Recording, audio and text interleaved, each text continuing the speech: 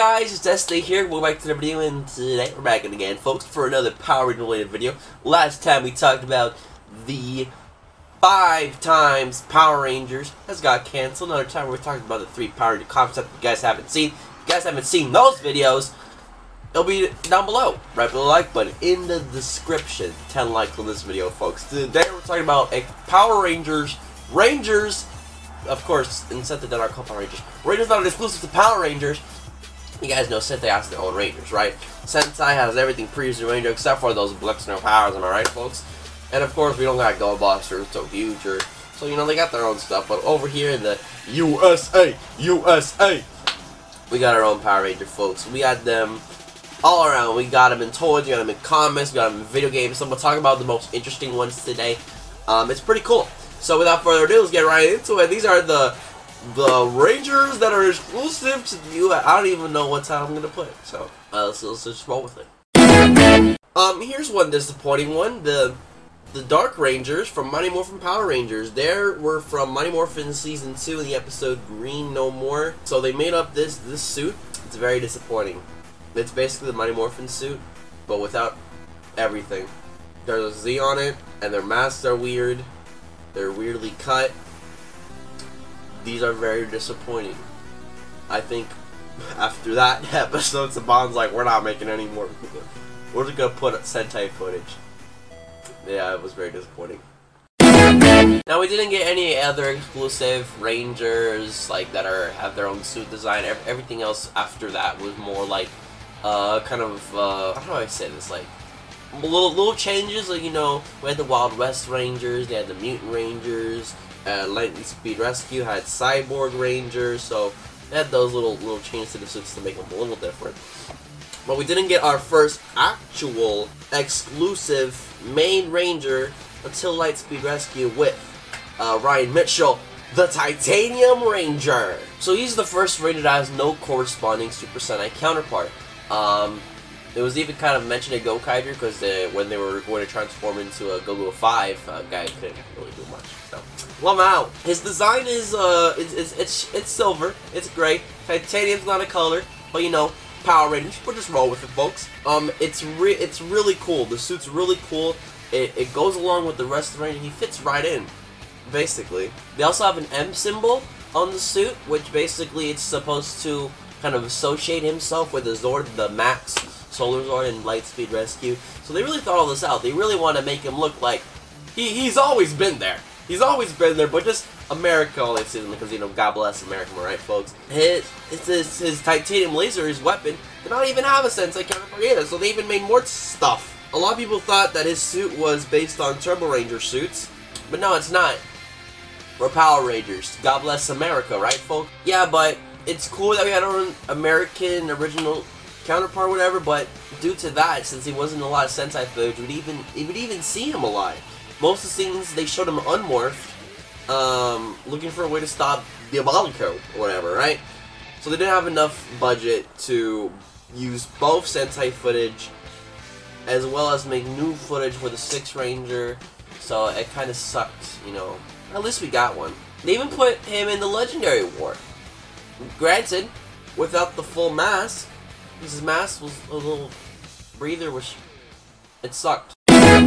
I don't even know what this is. The Phantom Ranger, basically the Phantom Ranger is a toy exclusive Ranger designed for Dino Thunder. He's made out of 5 parts, and each of the boxes of the 5 Rangers, you know, the main 5 Ranger Down Thunder, basically has a part of him. So when you put them all together, he makes that thing. We call him the Phantom Ranger. Phantom's not a color, and this guy does not look black. He's like a mix of everything. It would be cool if they made like him in suit in the actual Power Ranger. I wonder how that would look, but it's toy. What do you know? Next one that I want to talk about is the A-Squad Ranger. As the A-Squad Ranger looks lit AF. I always loved this suit. They're like Power Rangers that are going to go paintballing, right? So their helmets are based on the Mega Rangers, or Power Rangers in space, of course. Except for Black. Black was repainted green, because, you know, they had that to match the Speedy Rangers, right? No toys were made of them, though, sadly, so we didn't get any toy versions of these. But these suits were super cool, right? A-Squad was great. I loved A-Squad, so they really made a lot of them to make them stick out. SPD did have a lot of original suits, though. Some more than others, obviously. We had Boom, which only appeared for an episode, right? But I loved Boom's suit. I wish Boom actually became a Ranger. Actually, you know, his actor's in Ninja Steel now. He played Mick. Also, SPD had a, what was that? I'm trying to think. Oh, yeah! Sky's dad, Officer Tate. Basically, it's a Time Force suit with an SPD logo right on it. Good job, Disney. Very original. Good. They didn't want to make a new suit. They were too lazy. But they weren't lazy in the next show, let me tell you that much. Power Rangers, Jungle Fury, Spirit Rangers. Those were pretty cool. I liked them. Once again, it didn't have any Sentai counterpart, but they wanted to make Rangers that were based on a specific Zord.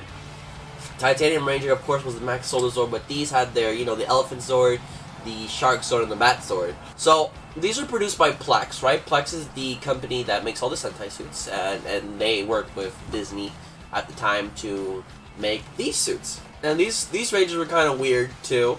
Like, the people that had the powers, weren't actually in the suits, they were controlling them, so it was super weird. So that's why we didn't see them morph a lot. So the Masters were Rangers 20 years ago, now inhabiting beast bodies. They were also in the comic, by the way. In that comic, they're now training the Jungle Fury Rangers in place of their master of the show. But no, they were actually cool, and they also had action figures too for these guys, which actually included their regular modes. Because, you know, in the series, we only saw them in their Jungle Master modes, because, you know, they're already masters, folks. But in the toy line, they had ones which were not masters, but I'm guessing which were those masters 20 years ago. So 20 years ago, their suits would be looking like that. So that's also pretty cool. Another cool thing I want to mention that did not happen in the show, but it did happen in the toy line, was Power Rangers RPM, the Paleozords. The Paleozords had their own respective figures. There was a crimson one, a cyan one, a gray one.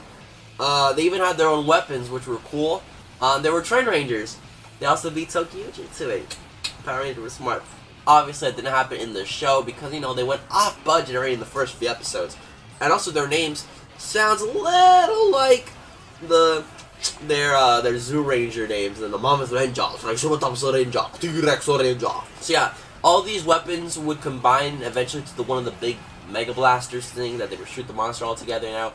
But it really sucks they weren't in the show though. But you see toy reviews on YouTube and they actually look really cool. And I wish they would have made, you know, the Croc Ranger or the Whale Ranger. That would have been cool. Imagine all 12 Rangers in the show. That would be cool. Next one.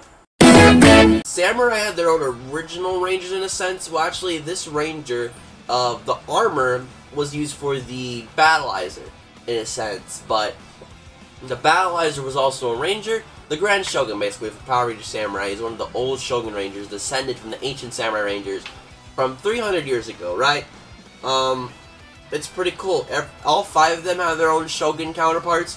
So these are technically new suits, new Rangers, technically Battleizers. It's very weird and confusing, but they do look really cool, and then they have figures of them. There's also some video game exclusive Rangers, especially the Power Rangers Super Legend game, which had a storyline that would have been pretty cool if it was a movie or it was a multi-part show. He appeared in the Super Legends, the Omega Ranger. It's not the same Omega Ranger from SPD, it's a completely different Omega Ranger. We don't know if it's Sam. It's heavily implied that it's Sam, but basically, it's Sam from many, many years into the future, and he's time traveling to get the Rangers back to defeat Lord Zed, who's getting the crystals. He even has his own legend, Sword Legend Blaster. He's a legend, man. He also, it's pretty cool. They even have another Ranger, the Guardian Ranger, which basically, we only saw its face and its robe, but it's still pretty cool, and I would have liked to see both of them have their own live-action form. The Guardian basically is the almighty god of the Power Rangers, and the Guardian Ranger basically recruits the Omega Ranger to fight them. And the Guardian Ranger was cool because it had the Power Ranger symbols, the lightning bolts on its helmet. So basically, these two suits look a lot like Omega Nova. But that's not the point. Next one. Next one, the last one today, is the Power Rangers from the comic books.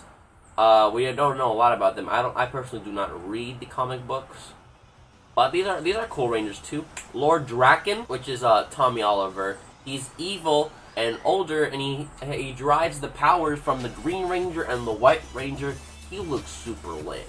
Like, there's already been cosplay of this. This is the mysterious Dragon Zord Ranger. It looks lit. There's also Surge, the all-new Blue Ranger, has pink symbols all over him.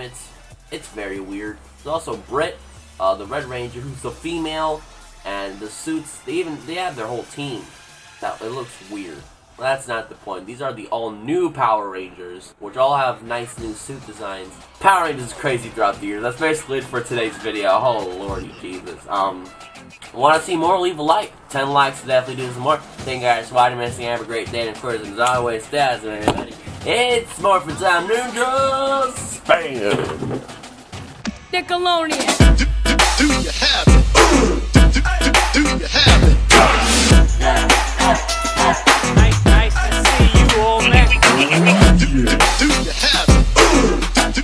Do you have it? Let's go to Mo and find out the official results. Mo!